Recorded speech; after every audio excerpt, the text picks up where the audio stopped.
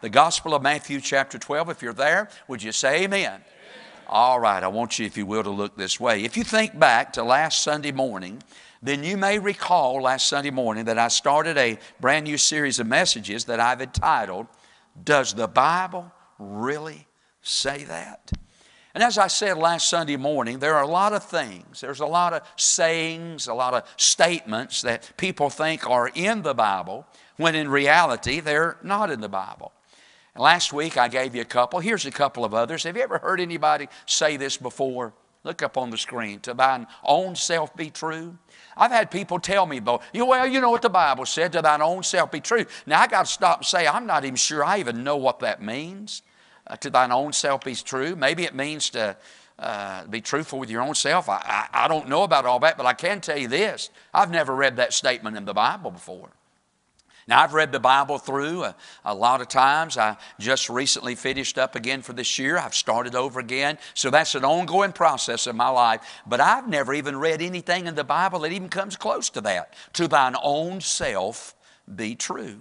A lot of people think that's in the Bible, but it's not in the Bible. Here's another one. My mama used to use this one on me all the time when it come to cleaning my room. And she said, well, the Bible said cleanliness is next to godliness. Now, again, that really sounds like something that would be in the Bible, but you know, in reality, it's not in the Bible. Now, I know God wants us to live clean, to do right, make good choices. I get all that, and that helps us to stay close to God. But that statement itself is not found in all the 66 books, 1,189 chapters, 31,000 plus verses. That one statement is never found in the whole Bible. You see, there's a lot of things that people think are in the Bible, when in reality, they are not in the Bible. But in this series, I'm flipping that around. I'm not talking about what's not in the Bible. I'm talking about what is in the Bible that people really don't know is in the Bible. Now, if you think back to last Sunday morning, I preached on this thought right here. Does the Bible really say there is a sin unto death? Does the Bible really say there is a sin? Now, of course, last week we discovered the fact that the Bible does say that for a child of God, for a member of the family of God, there is a sin unto death. A sin that will bring God's swift and sure judgment upon it. And we discovered last week that more than just an action, it's more or less an attitude. Rebelling against God. I'm talking about rebelling and refusing to get right with God. And I think there are people in our Bible that we can say committed the sin unto death. They went so far away from God that God eventually said, that's enough, that's far enough, and God took them out of this world.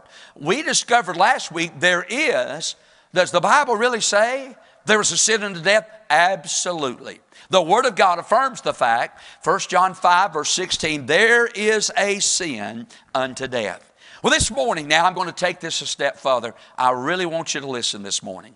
I'm preaching this morning on this thought. Does the Bible really say there is an unforgivable sin? Now, you have heard it before, but maybe you've heard it in this kind of terminology. Is there an unpardonable sin? Well, if you don't mind, I'm just going to stick with Bible language, and I'm just going to preach on that thought. Does the Bible really say that there is an unforgivable sin? Now, let me stop before I even get started in this and say the one thing that all of us can rejoice in and rejoice about is the fact that we're told over and over and over again in the Word of God that God can and God will forgive all sin. Can I have an amen? Now, I rejoice about that this morning, that God tells us in the Bible that He can forgive all sin. In fact, if you'll look up on the screen, look at this verse right here. Here's what the Bible said, bless the Lord. Did they sing about that a moment ago? Bless the Lord, oh my soul, and forget not all His benefits. And then one of the very first benefits that is mentioned is this one right here, where the Bible said that God forgiveth how many of our iniquities? How many? all of thine iniquities. Now we're told in the Bible that God can forgive all of our sin. What about this verse right here? Here's a good one. 1 John 1:7. But if we walk in the light as He, Jesus, is in the light, we have fellowship one with another. We can fellowship with Jesus, and the blood of Jesus Christ, God's Son, cleanseth us from, what's the next word? All sin. I'm so glad. I rejoice in the fact that there is a God big enough that there's not a sin that I can commit that is big enough that God cannot forgive. Can I have an amen? What about this verse right here? By the way, even in our text this morning, we have that. Let me read it to you. Look at verse 31. Wherefore, Matthew 12:31. Wherefore I say unto you, all manner of sin and blasphemy shall be forgiven unto men. So there we have it again. Right there in the words of the Lord Jesus Himself, He said all manner of sin and all manner of blasphemy shall be forgiven unto men. Now let's just stop a minute and say this. I don't know where you're at this morning, but I promise you this. We ought to be happy about the fact that our God can forgive all of our sin. And He will forgive all of our sin. But we're not done yet. Because this same text goes on to talk about a sin that is unforgivable. Now wait a minute. How can we say that? How can we say God forgives all sin, and yet there is one sin that not even God will forgive? Now look at me. How can we say that? The answer to that is this. I didn't say it, Jesus did. I didn't say that. The Lord Jesus Himself said there is a sin that has no forgiveness. Now, what is it? Look at verse number 31. Let's read verse. Can I back up and read verse 30?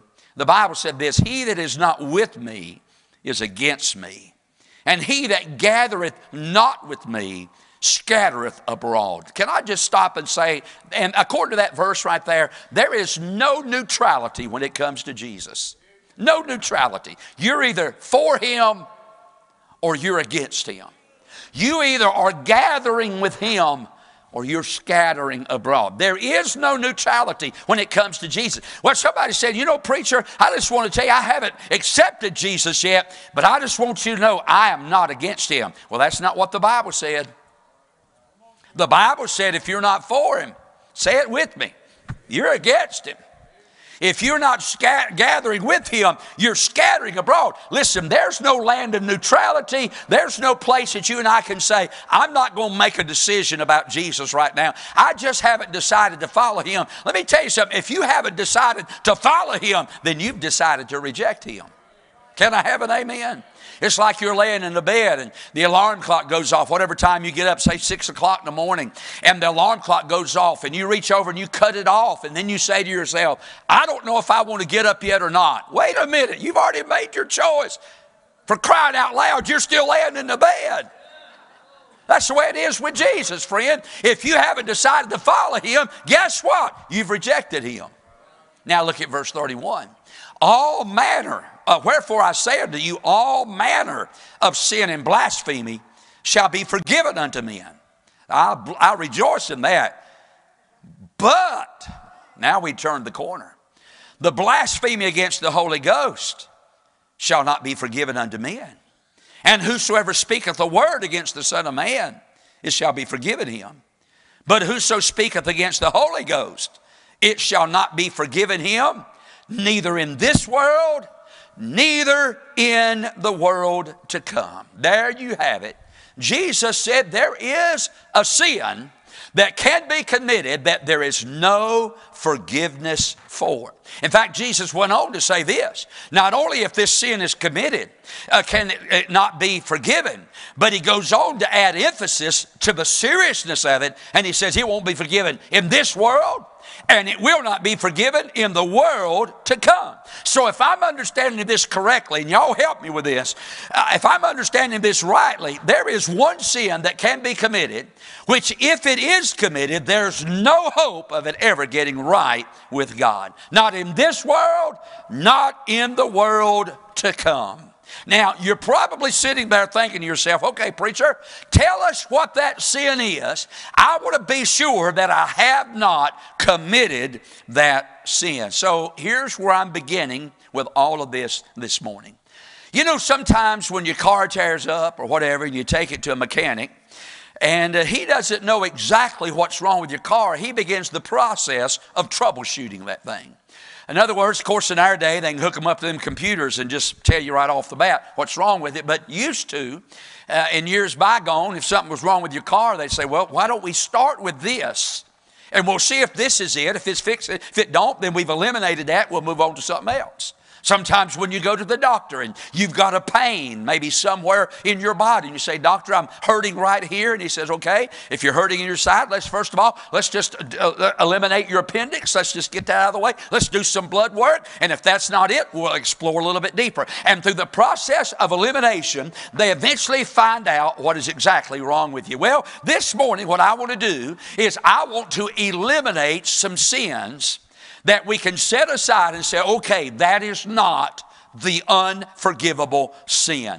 There may be somebody sitting in this room this morning who thinks to themselves, you know something, I'm not sure. I may have committed the unforgivable sin. So what I've done this morning is I wrote down, and I think I did 8 or 9 of them, 8 or 9 sins that you can just set aside. You may have committed some of these sins. Hope you've not committed any of them.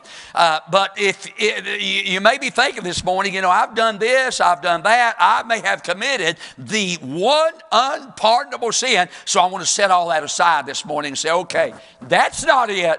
Let's come to the meat, the crux of the matter. Are you with me? Can I have an amen? So what is? Maybe somebody comes up to you tomorrow and say, I'll tell you, I think I've committed the unforgivable sin.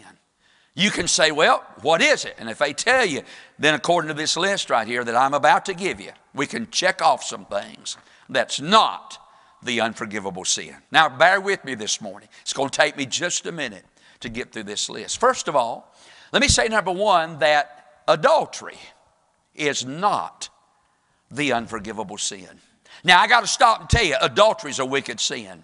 Can I have an amen? It is a sin. Look at me. It is a sin against God, and it is a sin against your spouse, and it is a sin against your family, and it is a sin against this church. It is a sin against the Bible for anybody to become unfaithful to their spouse. Can I have an amen? You know, the Bible still says, thou shalt not, Exodus 20:14, thou shalt not commit adultery. The Bible still says that. By the way, did you know back in 1631, there was a Bible that was published back in those days that became known as the Wicked Bible, and they gathered them all up. They just say this, they gathered them all up and they burned every one of them, with the exception, there are still 11 of those so-called Wicked Bibles that you can still purchase today. One was just recently purchased online.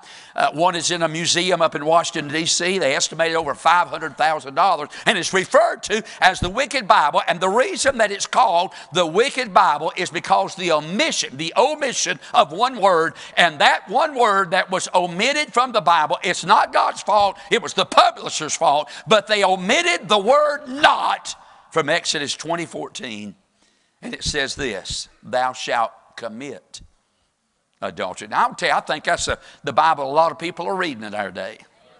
Because I'm telling you, some people take marital vows at the altar. Elijah and Miss Madison got married yesterday. I think that's number 9 or 10 for this year. I've still got a couple of more to marry. One this weekend, one a little bit later on. And man, the one thing I always try to spare when we get to those vows, man, these vows are promises. You're not just making them before a group of people. You're not just standing before a preacher. Hey, you're standing before God Almighty when you're saying, there's nobody else in this world for me. I stress to every young couple that I talk to, and I'm not down on anybody in this room that's been divorced. I'm not down on you at all, but I'm here to tell you this. There's no plan B when it comes to marriage. Now, I know people marry, they divorce. I get all that, but I want these young couples to know, all right, man, if you think there's a plan B, then look at me. Take the dress back, bless your heart. Get your money back, cancel the cake, call the flowers off, because I want you to know, as a people of God, there ain't no plan B to this thing. And the truth of the matter is, when you stand before God Almighty and say, okay, there's nobody else in this world for me, and then you go out and commit adultery, you've lied to God. You have lied to Almighty God. That's right, friend. And I'm telling you, this stuff is rampant in our society today. I mean, this flirtation, innocent flirtation, and this adultery stuff that's going on in our world today, I'm just here to tell you, it's wicked, it's against God, it's a sin against your spouse, it's a sin against your... You might as well, if you go out and commit adultery, you might as well look at your children and just say to them and say to your spouse, my personal satisfaction means more to me than you do. Now that's pretty hard to take, but I'm willing to back it up. And if that makes you mad, you meet Brother Brian out back of the church 5 minutes after service this morning. But that's what you're saying. Can I have an amen? But I got some good news for you. If you've done that, as wicked and as ungodly as it may be, I'm glad I can tell you there's sure some hope for you, because God can forgive the sin of adultery. We have a huge illustration of that in our Bible in the form of a man after God's own heart, King David. King David committed adultery with another man's wife. And yet, after committing adultery, becoming unfaithful to his spouse, and committing adultery, here's what God said to King David. David said unto Nathan, I have sinned against the Lord. And Nathan, the prophet, the man of God, said, hey, I just want to tell you, the Lord hath also put away thy sin. I don't know who I may be speaking to here this morning, and maybe you become unfaithful in your marital relationship, and that's wicked, that's ungodly, and you ought to get that right with God. I'm telling you, you ought to get that right with God this morning, but that is not the unforgivable sin. Adultery can be forgiven. There's a second sin I want to mention this morning, and that's this one. The sin of murder. Now, years ago, we were out witnessing one day, and we run across this old World War II veteran. And we knocked on his door, and we were witnessing to him. And we brought him to that point, and I said, sir, you know, you don't have to be in church to be saved. You could get saved right here in your own living room if you'd be willing to accept Jesus as your Savior. You can be saved here today. And he said, it's too late, preacher. I said, what are you talking about? He said, you don't understand. Back during the days of World War II, I was over in Okinawa. And while I was there, he said, I shot and killed several men. And he said, there's no hope for the sin of murder. I told that dear brother, can I tell you something? Murder is wrong. It is a sin in the sight of God. If you're doing it for your country because in a time of war, that's a whole different matter. But I'm here to tell you that God can and God will. And I hope nobody in here has ever murdered anybody. I don't think so. I hope not. Some of you, I'm a little scared, but you know something? Murder can be forgiven. The Apostle Paul, who was Saul of Tarsus before he became Paul, was either directly or indirectly responsible for the killing of many of God's people. He just didn't murder thieves and those who are rebellers. He just didn't murder. He murdered God's people. In fact, here's what he said in his own words. Saul, who became Paul, was consenting unto his death. Now, wait a minute. Who's that talking about? That ain't talking about a criminal on a cross. That's talking about the deacon of a church. And the Bible said that they killed one of the first deacons of the church. His name was Stephen. They stoned him to death. And the Bible said that Saul gave his permission. He was indirectly involved with the murder of the deacon by the name of Stephen. Saul was consenting unto his death. He was standing there. He held the coats of those who stoned that man of God. He was responsible for the death of another man. And yet, years later, Paul said this. I was before a blasphemer and a persecutor and injurious. But Paul said, thank God, I got mercy for it. I may be speaking to somebody, hope I'm not. Somebody in this room that may have took the life of another person. And as bad as that may be, and the guilt and all that goes along with that, I just want to tell you that is not the unforgivable sin. So now we've ruled out adultery. We can set that one down. We've ruled out murder. Let's set that one down. Now let's rule out another one, and that's suicide. Now I want to tell you something. There are 5 people in our Bible. You read through the Bible, there are 5 people in the Word of God that committed suicide. I mentioned Saul a moment ago, fell on his own sword. I mean, just took his own sword and just fell on it, committed suicide. Judas, we're familiar with that, hung himself. We're familiar with that. Samson pushed the pillars down. Remember? And the building come crumbling down on top of him. There was Ahithophel, the counselor of David, who hung himself. There was Abimelech, who a woman cast a rock down upon him and hit him in the head, and he was mortally wounded. And as he lay dying, he said, look, I don't want people telling everybody that some woman killed me. Take your sword, take my sword. And he took his sword and run it through him, committed suicide. But I got news for you, friend. Suicide is not the unforgivable sin. Now, I want you to look this way. Look at me. I'm not encouraging anybody in here. If you're thinking about just go and do it, God will forgive you for it. 10,000 times no.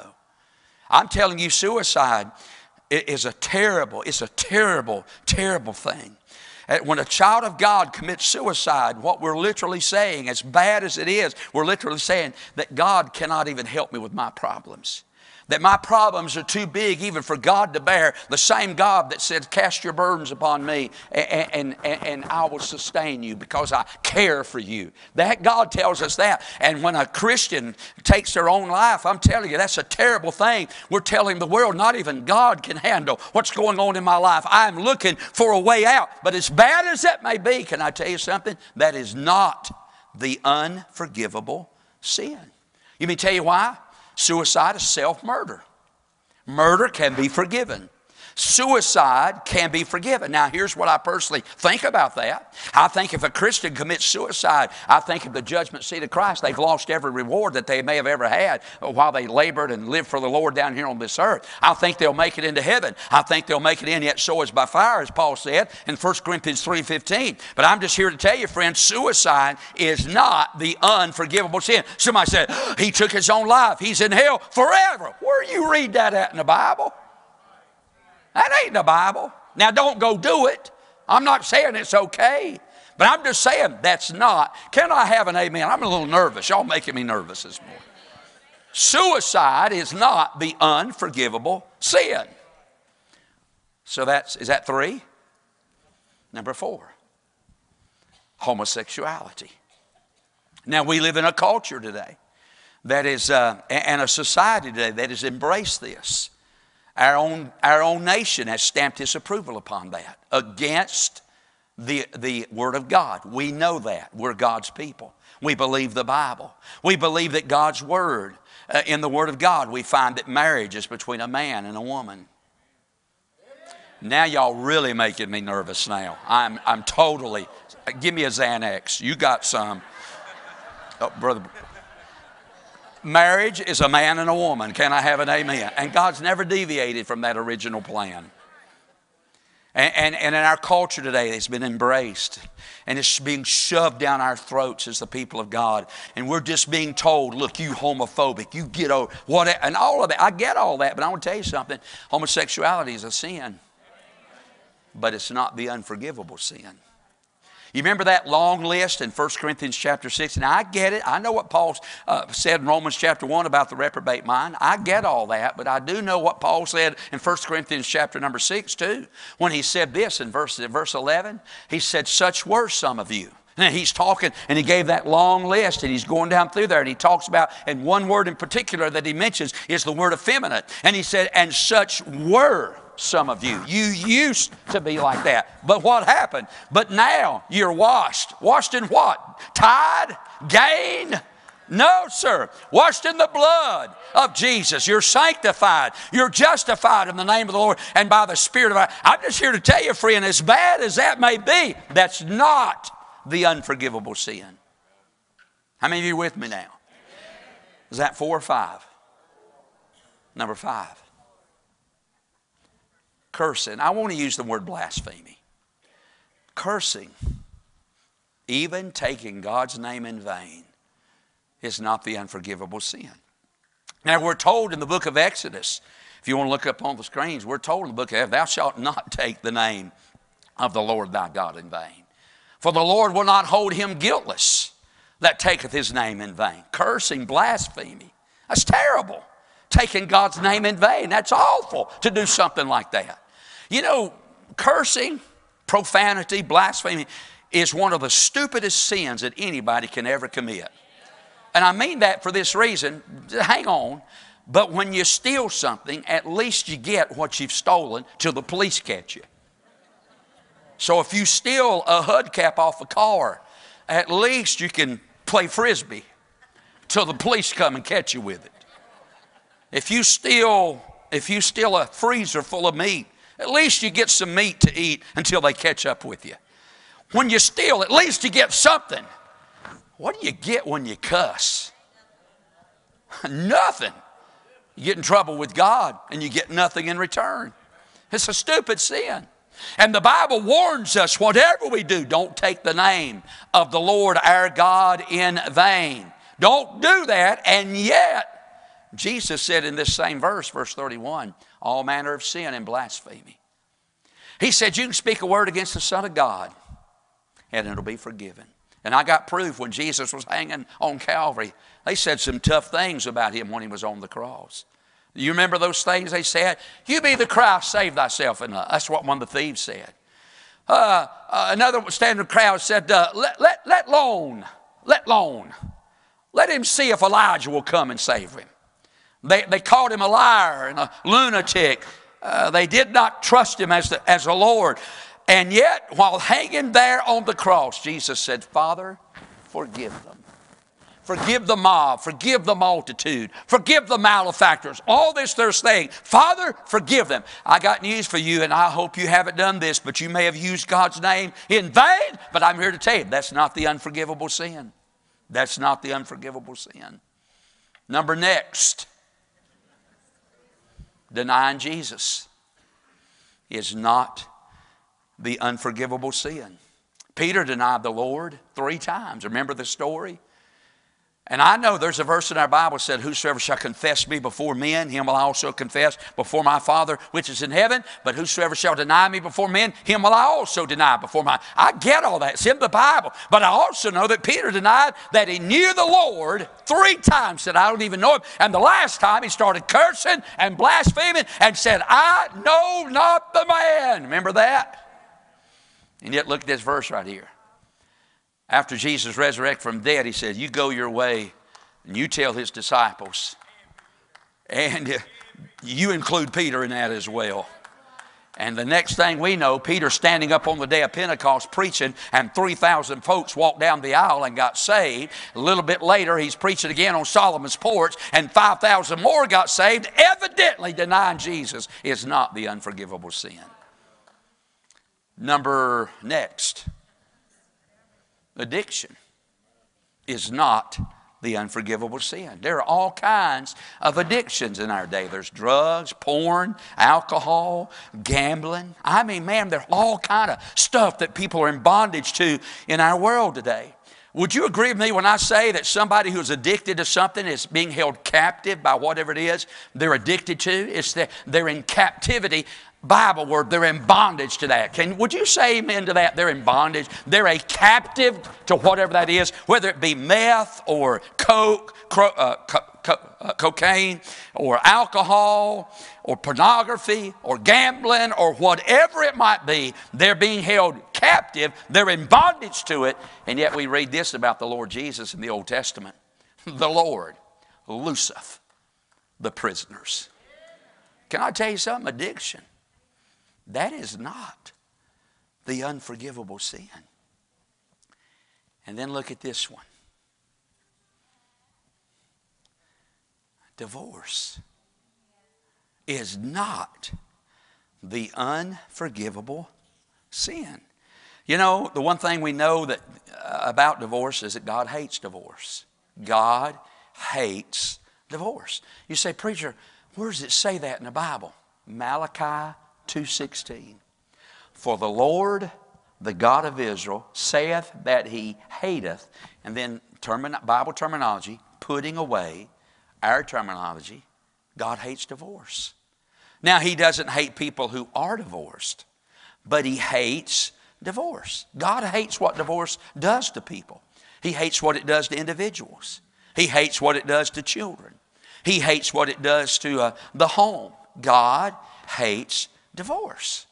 It's unbelievable. I bet God hates that. And I know I'm speaking to a room full of people. A lot of people in our church here, people have been divorced. And I think you will agree with me when I say this, but you probably, if you'd be honest, would say, I wished it never would have happened. I wished it would have worked out. We could have been happy. Our lives could have been together. We could have lived in harmony. It didn't work out. I was divorced. I get all that, but let me just tell you something. Guess what? God divorced His own people. You say, preacher, you shouldn't say that about God. I didn't. God said it. Look at this verse. And I saw, when for all the causes whereby backsliding Israel committed adultery, I had put her away and given her a what?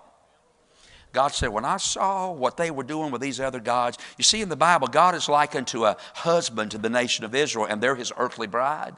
And God said, when those people begin to go and bow at the altars and commit adultery and whoredoms with false gods, God said, I took it up here and I put her away. I gave her a bill of divorce. God divorced. And before you get too high and mighty, I just want to remind you, God divorced His own people. That's pretty tough, ain't it? God said, here you go. Here's your bill of divorce. But later on, here's what God said about it. Look at this. Hosea 8 verse 11. Because Ephraim hath made many altars to sin, altars shall be a sin unto him to sin. And in that same chapter, God said, I can't give them up. God said, here's your divorce papers. I don't want anything else to do with you. And then God got to thinking about it and said, I can't give you all up. I can't give you up. I love you too much. I can't give you up. And then He went on to say this in the same book of Hosea. Remember Hosea's wife, Gomer? Wouldn't you hate to be married to a woman named Gomer? Would you not hate to say, hey, I'm Bill Johnson and this is my wife, Gomer? Holy smoke, what's people go? The Lord said unto me, this is to Hosea, go yet, love a woman who had become unfaithful and was laying around with all kind of lovers. Laying around with all kind of people. He said, go yet love her.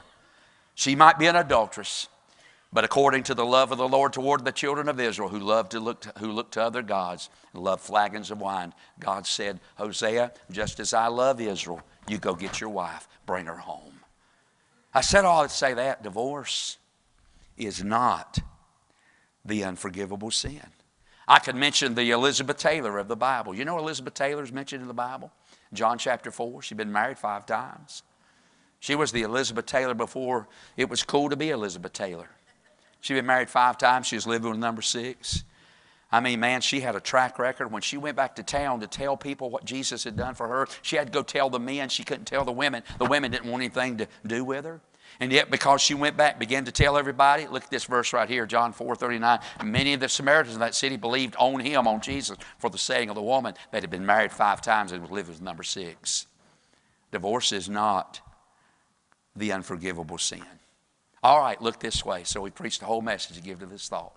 Then, preacher, if adultery and murder and addiction and suicide and divorce and whatever else I said, if that ain't it, what is the unforgivable sin? Look at me.